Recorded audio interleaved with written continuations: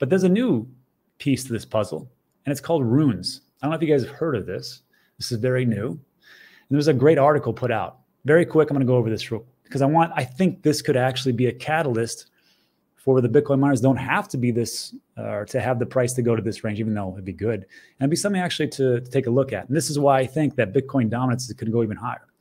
Runes on Bitcoin. What the heck is this? So very easy. What's runes? Runes is a standard token for issuing fungible tokens on Bitcoin. So fungible, one for one. $1, you can trade it for another dollar, same thing, right? And then non-fungible are like NFTs, non-fungible tokens, not the same. So fungible, same, non-fungible, not the same. Runes are set to launch in April 2024, coinciding with the upcoming Bitcoin halving. Interesting.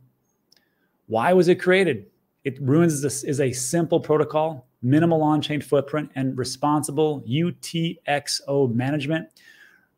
First of all, what the heck is UTXO management? I just want to explain this to you because I've heard this before and I've learned it, but it always escapes me. So I want to go over this, make sure everybody knows. So a good example is this. If you got 10 bucks in your pocket, someone goes, hey, pay me $5. You can't rip 10 bucks in half and go, $5. It doesn't work like that. It's the same thing with Bitcoin, right? So here's the example. This is a great one from River. So let's say Alex, which is the one on the left here, wants to send Julia 5.10 Bitcoin.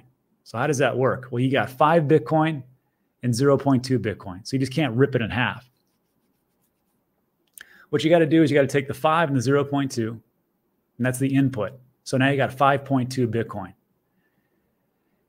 And you transfer it over here, which is the second step.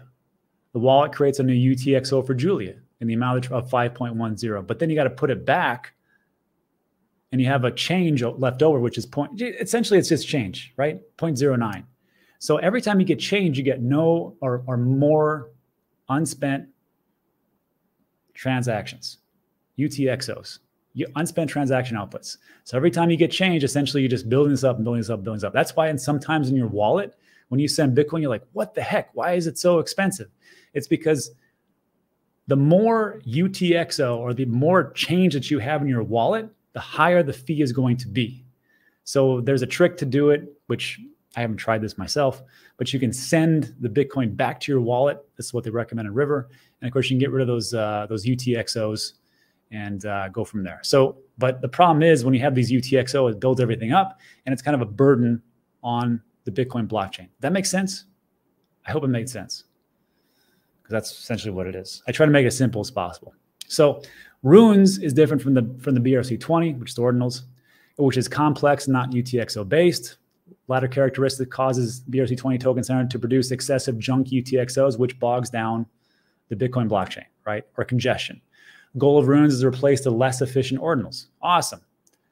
How does it work? Integrates naturally with Bitcoin, which uses UTXOs, helps minimize the creation of junk UTXOs. Makes sense. Token supply of rune is contained in a single UTXO. Awesome. Supply transfer is 128-bit unsigned integer, so the maximum is whatever the heck this number is. Each rune has divisibility, which is the number of decimals have, maximum is 38. So it makes it very simple. Tries not to make so many UTXOs. Doesn't bog down the system. That's it. So what does it do? What does this do? Runes protocol will allow projects to issue different types of fungible tokens, such as security tokens, stable coins, governance tokens, whatever you want on the Bitcoin blockchain. You couldn't do that before. I mean, you could with L2s and stuff like that. But with this one, they're trying to make Bitcoin more usable because let's be honest.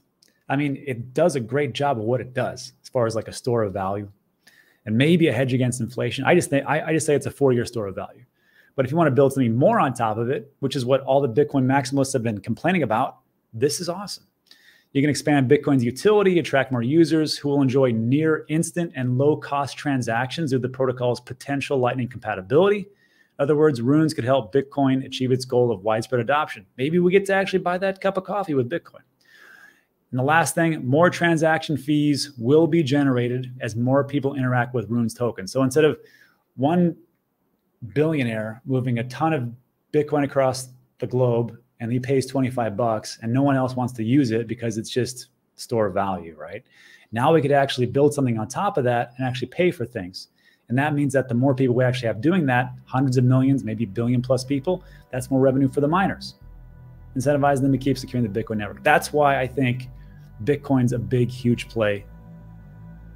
And it's not just the Bitcoin itself.